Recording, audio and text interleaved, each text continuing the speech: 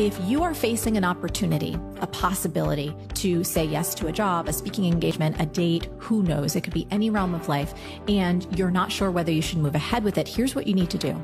Get to a place where you're quiet, nothing's around, make sure that there's no technology, and I would invite people to close their eyes while they do this. So ask yourself, does the idea of moving ahead with this, of saying yes to this, make me feel expansive or contracted? In the nanosecond after you ask yourself that question, your body will have a physical response. So let's walk through what expansive. Everyone who's listening and watching right now, do this with us. Yes. Yeah. So expansive, and I'll just give some possibilities, but yours might show up differently. So expansive may actually be as though your shoulders are relaxing and your chest is opening up.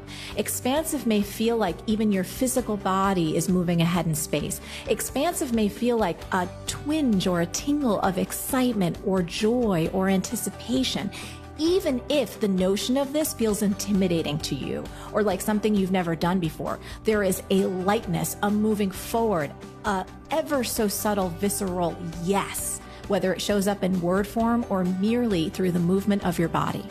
That's expansive. Now, let's look at the flip side. If you ask yourself this question, does the idea of saying yes to this make me feel expansive or contracted? And in the nanosecond after you ask that question, you find a pit in your stomach or a sense of dread or your shoulders kind of hunching forward or even your body just shaking back in space or your head saying no. That's your intuition trying to save your butt and tell you don't move ahead with this. And here's why this is so important, Jay, because often when we're faced with an opportunity that our ego thinks we should move ahead with, right?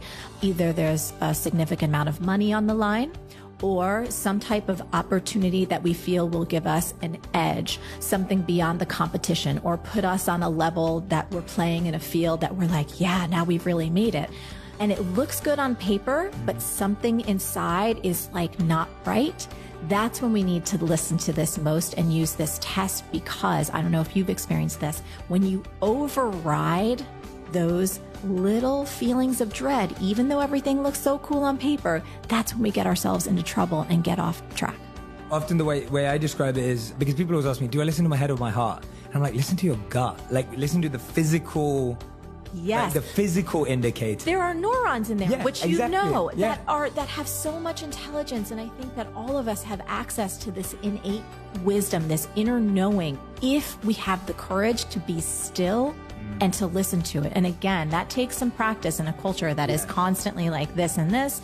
And that's always like, well, what do you think I should do? Or, you know, what's the money or what's the opportunity or what am I going to get from this? Rather than trusting that you have this innate tool inside that is designed to guide you to your highest and best everything.